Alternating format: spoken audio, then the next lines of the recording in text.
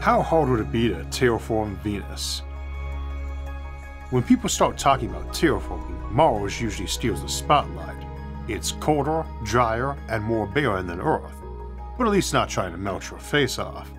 Venus, on the other hand, once thought to be a paradise planet, now has a reputation as a hellish twin. Scorching hot, cloaked in thick clouds of carbon dioxide, and hostile to life as we know it. But what if we've been looking at it all wrong?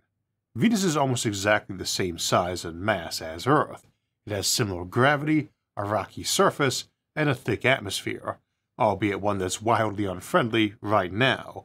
While Mars needs to be bulked up with an atmosphere and warmed considerably, Venus already has too much atmosphere and too much heat. The real trick is figuring out how to take some away. And if we could pull that off, Venus wouldn't just be habitable, it could be even more Earth-like than Mars ever could. Today we'll briefly explore just how hard it would be to terraform Venus, looking at both the wild and the practical ideas proposed over the years. Along the way we'll see why turning Venus into a second Earth might be one of humanity's greatest and most worthwhile challenges. As our aim today is to offer a concise summary of options and approaches for folks newer to the topic, we will skim some ideas we've covered in more depth elsewhere, like in Winter on Venus or our recent 2.5-hour-long terraforming compendium. Indeed, when writing that compendium, I wanted to talk more about Venus specifically, but didn't want the compendium overly focused on any one planet, as we probably have about 1 trillion in this galaxy to potentially settle. So I decided it deserved its own treatment, and since we're experimenting with a new show visual style, it seemed like a good time. Why Venus? At first, Venus doesn't seem like a promising destination, at least not the surface. We might be able to set up early settlements floating as cloud cities in the upper atmosphere, but down below, temperatures are hot enough to melt lead, and the atmospheric pressure is over 90 times that of Earth's. In fact, as we'll get to later, the pressure is so high that if we cooled it down a bit, we could have lakes of liquid carbon dioxide on the surface. Stand on the surface without protection, and you'd be crushed and cooked in seconds, and that protection would be hard to maintain. You would need quite the power supply and insulation just to keep cool in a habitat on the ground. Thanks to the cube-square law, bigger habitats or domes are easier to keep cool, but it's an uphill battle to build and power a cooling system. Given how most reactors generate heat as a byproduct, your best bet might actually be large microwave beam receiving stations to power your cooling systems remotely from large solar arrays in orbit. Needless to say, this is not ideal for settlement, but it is a reminder of a core principle we have on this show. Just about anything is possible with enough imagination, or sheer effort. And if brute force isn't working, you're not using enough of it. You might be able to establish long-term habitation modules for work crews down there, but most would probably be limited to running robots. Stepping outside any sort of regular spacesuit would be a fast way to find out firsthand just how much Venus really resembles hell. Not a nice place. And when you add in clouds laced with sulfuric acid, it's easy to see why Venus gets such a bad rap. Yet for all its hostility, Venus has some remarkable advantages. First, its gravity is about 90% of Earth's, meaning humans could live there long term without suffering the muscle and bone degradation we expect on low-gravity worlds like Mars or the Moon. It also means most ecosystems wouldn't need heavy-handed management or genetic engineering once we got the temperature and daylight right. Its size and mass are close to Earth's too, suggesting it could hold on to an atmosphere over geological timescales better than Mars. Though Venus has little in the way of a magnetosphere, it does have tons of atmosphere, so you might think the former is unnecessary. But it is worth noting that Venus has virtually no hydrogen or helium, the two most common elements in the universe, because both are easily stripped away by solar wind and cosmic rays, which a magnetosphere would protect against.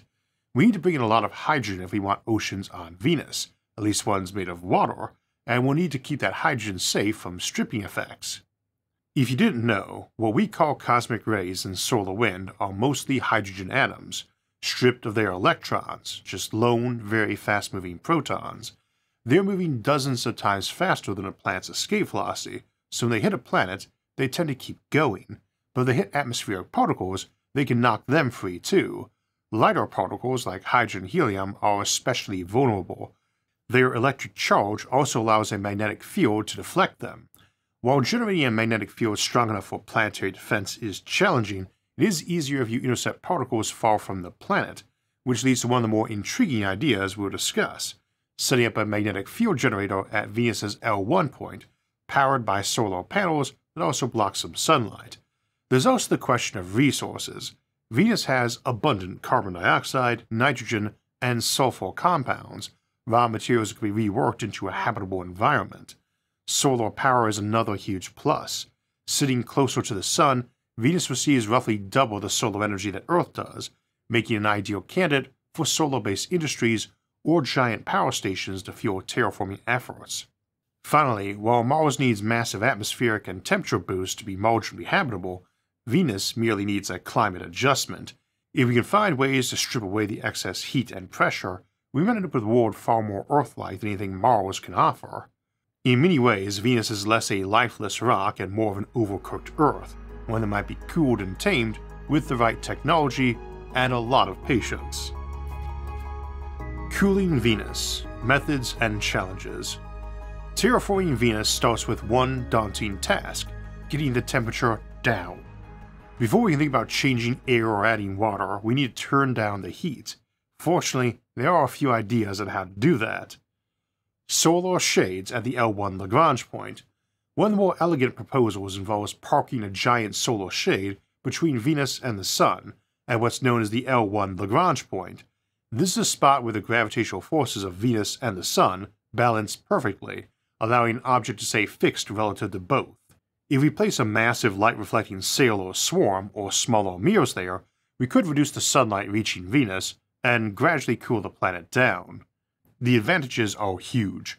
There's no need for messy explosions or risky engineering on the surface itself, just a controlled, gentle dimming of the sunlight. Venus would begin to lose heat naturally, allowing the atmosphere to cool and possibly condense. The challenges sound staggering. Venus is almost as big as Earth, so you need a sunshade many millions of square kilometers in area, roughly the size of the continental United States, if not bigger. Building something that large and keeping it stable would be a feat of engineering unlike anything humanity has ever attempted, and yet it might be easier than it sounds like. A swarm of thin panels placed between Venus and the Sun, not quite at L1, can achieve 5 things: blocking light, regulating daytime if you block at all, powering magnets to deflect ions, send power back to Venus and its orbital industries, and potentially bag some hydrogen for use on Venus rather than simply deflecting it. Now, the reason the sunshade wouldn't sit exactly at Venus's L1 Lagrange point is that we're not dealing with a typical object. L1 is the spot where an object can stay balanced between a planet and the Sun, matching the planet's orbit. However, if you use very thin panels, just a few microns thick, they get pushed around by solar radiation pressure like an enormous solar sail. And that disrupts the usual orbital mechanics. As a result, the shade needs to be placed slightly closer to the Sun to balance the extra force. Even so, the required mass isn't as intimidating as it sounds. A planet-wide disk just a few microns thick would only weigh a few trillion kilograms. That might seem huge, but it's about 2 years' worth of Earth's current steel production, or the mass of a modest metallic asteroid, of which the solar system has untold thousands. Given that the prize is an entire new planet, that's a bargain. This wouldn't be a single sheet, though technically it could be. More likely it would be an array of thin panels, and we want Venus to have Earth-like day and night cycles. We could rotate half the panels edge onto the Sun during the day to let the light through, then rotate them back to simulate dusk and night. Venus, after all, has a natural day length of 243 Earth days, painfully slow, and no significant magnetic field because of it. Even a fraction of sunlight hitting the panels could power a magnetic shield for Venus, far stronger than Earth's own magnetosphere. If you've seen our terraforming compendium, you know I'm a big fan of L1 magnetic deflectors. I suspect they'll become standard for terraforming projects, and maybe even for Earth itself, to help clean out radiation belts like the Van Allen belts that pose hazards to orbital infrastructure. And since you'd have all that solar power available, why not put it to good use? It could beam down power to Venus's orbiting facilities, or even beyond, to Earth, Mars, Titan, or other future colonies. It could support settlements on Jupiter's sun-starved moons in exchange for hydrogen or water, both abundant in the outer solar system. Or perhaps it could use magnetic deflectors to scoop up hydrogen from the solar wind to ship back to Venus, where there's already abundant oxygen, ready to be combined into water. For me, this is the big path to making Venus habitable. If you are rotating parts of that shade, it will be visibly indistinguishable from the natural sun, too. Beyond that you don't look at the sun directly, especially on Venus, they are just too visually small to amount to the human eye equivalent of a pixel. So again, I think it's a good approach for many worlds and for hot ones. You wait patiently as the planet cools, possibly keeping the days a lot less bright than you eventually want to help cool it faster initially, but we have other methods, and we still have that big thick atmosphere to handle. Nuking or beaming the atmosphere. For those who prefer a more aggressive approach, there's the idea of blasting Venus's atmosphere away using nuclear weapons. The concept is to detonate a series of large nuclear devices high in the atmosphere, giving the gas enough energy to escape Venus's gravity. Another variant is using focused solar energy beams, essentially giant lasers or microwave emitters, to heat the upper atmosphere and drive the gases off into space. This works well in tandem with that L1 shade I mentioned that's gliding itself on huge amounts of solar energy that you might as well put to use, and a concentrated beam on a planet will rip off the atmosphere a lot faster than the same amount of energy diffused over the whole planet. While these approaches would be faster, it's not without massive downsides. Radiation on the surface from nukes is a minimal concern, but you are putting a lot of gas into space that is blowing Earth's direction now, though you could probably time your efforts to leave us alone. You are also wasting all that convenient and useful matter. Carbon dioxide liquefaction and freezing. A third strategy focuses on cooling Venus until its carbon dioxide-rich atmosphere condenses. On Earth's surface conditions, carbon dioxide does not form a liquid, only a solid or gas, but under Venus's immense pressures, it can condense into vast oceans of liquid CO2 as we cool the planet. This sounds easier than blasting the atmosphere into space, but it comes with its own challenges. What do you do with the oceans of liquid carbon dioxide? You can't just let it sit there. It would boil back up as soon as you got the pressure and temperature anywhere near what a human can survive. So it needs to be stored, sequestered, or chemically converted to something safer and more useful. Fortunately, carbon and oxygen are both useful building materials when separated, and we can always find useful projects if we think a bit bigger. Worldhouses and Floors. Another option for cooling a planet and keeping it cool is to construct a worldhouse, either a patchwork of domes or a giant crystal shell around the planet. You could make the surface shaded or reflective to help regulate lighting and temperature. I tend to think this works best in tandem with Lagrangian or orbital shades and mirrors, rather than on its own. For smaller worldhouses, very large domes but not planet-sized, these can be used to create warmer settlements by providing insulation or by adding focused light from orbital mirrors, while the rest of the planet remains cooled and possibly even kept in near darkness. This raises another important point. We might not just build roofs over the planet, but also floors over the natural terrain. Floors make a lot of sense in the terraforming context, and on Venus they may be the best initial approach for handling the carbon dioxide. Whether CO2 is a gas or a liquid depends on temperature and pressure, and you can seal it in by placing a covering layer over it, or several layers for redundancy, using their weight to maintain high pressure. Every 10 meters of water adds roughly 1 atmosphere of pressure, while 10 meters of rock or dirt adds about 2 to 3 atmospheres depending on its density. You need about 60 atmospheres of pressure to liquefy carbon dioxide at room temperature, so you need to pile up quite a lot of material, several hundred feet of dirt at least. Fortunately, all the dirt you need is right there on Venus. Why cooling Venus might be easier than warming Mars. As daunting as these ideas are, they may actually be easier than warming up Mars. You can use the same trick with Mars in reverse. Put a halo mirror out at L1 to bounce more sunlight this way, but then we need to import lots of nitrogen for air, something Venus conveniently has in abundance. Cooling is hard, but blocking or reflecting sunlight is a straightforward energy budget. You're not adding heat, you're taking it away and using your excess sunlight to power the process. In short, while Venus is a hellscape today, the path to fixing it might be more achievable than turning Mars into a second Earth, especially given that Venus has considerably more useful land area than Mars, 90% of Earth's surface area versus 28% on Mars, and good old-fashioned near-normal gravity. Incidentally, the cooling process, if you block the sun completely, or nearly so, is a couple centuries.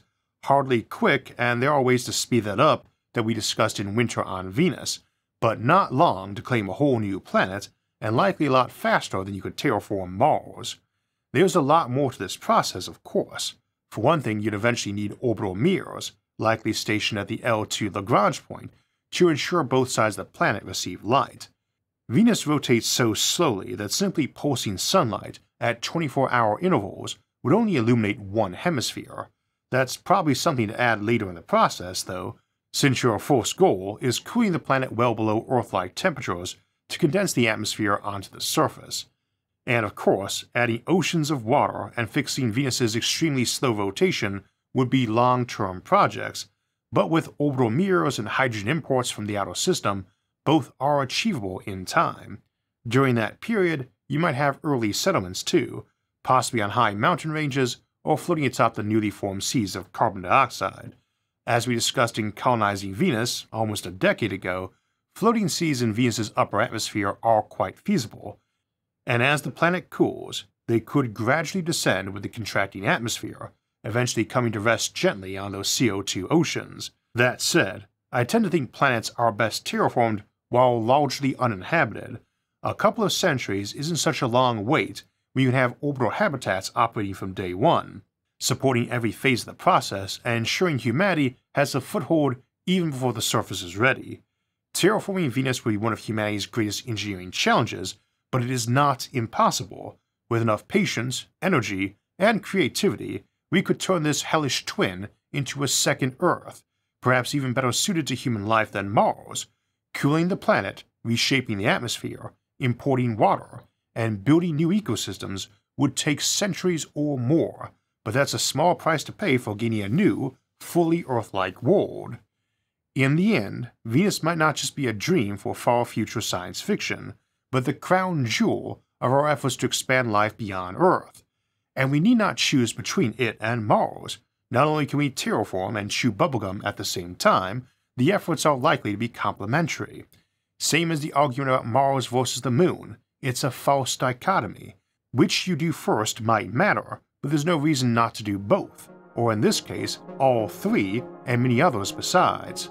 As I like to say, think big, because where space and our future is concerned, the sky is definitely not the limit. It's just the beginning.